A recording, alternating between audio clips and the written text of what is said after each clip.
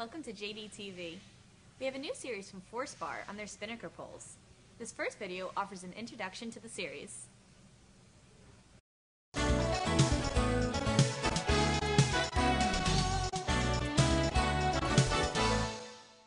Hi, I'm John Kretschmer, sailing on Puget Sound aboard Fathom, a Passport 40 owned by Clyde and Carolyn.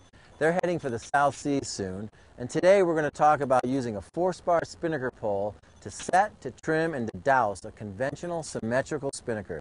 That's right, symmetrical spinnakers for cruising. They really do work. Most cruisers today carry and fly asymmetrical spinnakers. These are in essence oversized jibs and they're easier to handle.